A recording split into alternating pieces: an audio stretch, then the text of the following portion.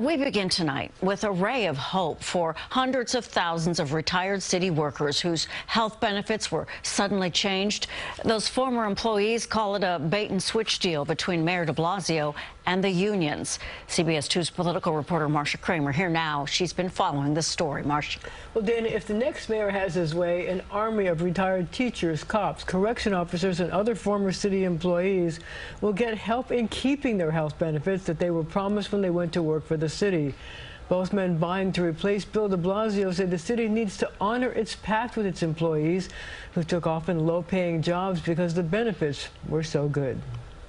You don't become a civil servant to become a billionaire. You become a civil servant to have stable health care, a stable pension, and a stable life. And we cannot destabilize it after they retire. Democratic mayoral candidate Eric Adams says if he wins the election, he will review the controversial deal worked out by Mayor de Blasio and the unions to save $600 million with a massive change to the health insurance offered to 250,000 retirees.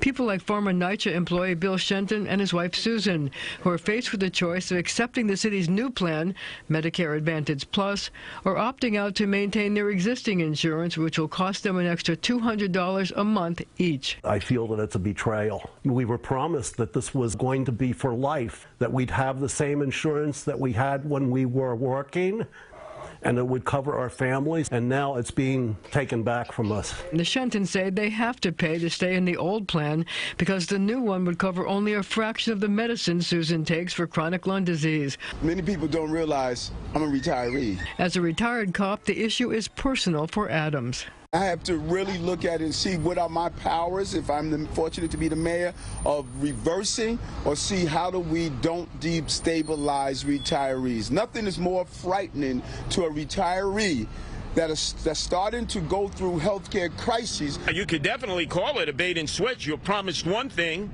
you get priority health care, the doctor of your choice, the medicine of your choice, the therapy of your choice, the specialist of your choice, and now all of a sudden, you're no longer given that promise. That is breaking your word. Republican mayoral candidate Curtis Sliwa says he would also seek to undo the deal if he replaces Bill de Blasio. And it's not like all of a sudden there's no money in the system.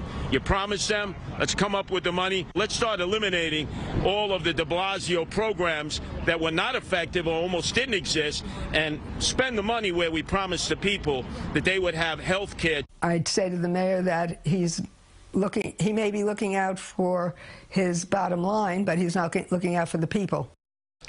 Well, a group of retirees have filed suit in Manhattan Supreme Court to stop the plan from going through.